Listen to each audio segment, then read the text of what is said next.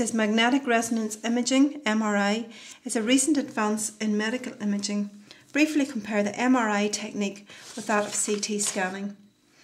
In your answer, you should refer to the major advantage of MRI over the CT scan and 2 disadvantages of MRI scanning as an imaging technique, and 1 precaution which must be taken when a patient is given an MRI scan. So there's 1 mark, 2 marks and 1 mark there.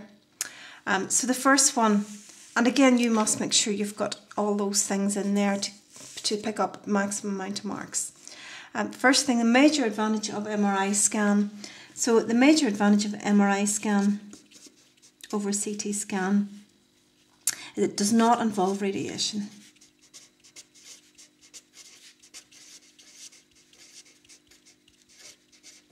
And so no potential health risks.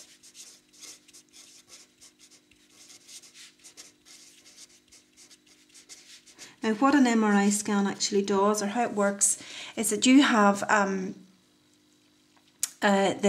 a pulse of radiation applied to your hydrogen molecules in your body, or hydrogen nuclei in your body. You're placed in a very, very strong magnetic field. A pulse of radiation, which is actually radio waves, is applied to your hydrogen molecules, and they then undergo resonance. In other words, they vibrate, and when they relax back to their normal state, they give out some radiation, and that radiation then is detected from different parts of the body. So it doesn't involve radiation which is going to do you any harm.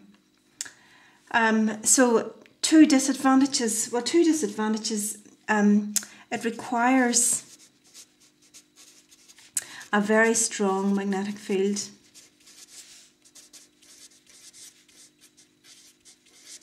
And then this is very difficult.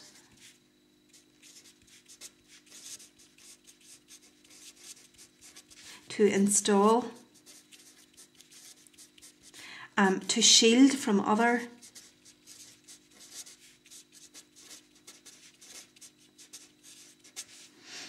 sources.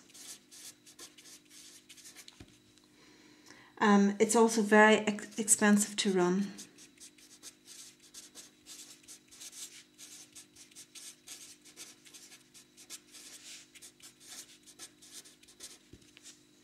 And the last part of the question then, 1 precaution which must be taken when a patient is given an MRI scan. Well, there's a lot of danger, not danger, but there is risk that someone has got some kind of metal implant, like a pacemaker, a cochlear ear implant, or some other kind of metal part that has been added to their body, maybe a stent in their arteries in their heart. And there's a danger there. If that particular material has got some magnetic element in it, then it could be ripped out of the body by the very, very strong magnetic field, and that's obviously very, very dangerous. Even if it's not ripped out, it could cause some kind of potential hazard. So that is a very dangerous thing. And the other thing that maybe is also important, the patient has to be kept very, very still. And that's a very difficult thing to do. Now, that should be continuous prose there, that question. There's a quality of written communication mark.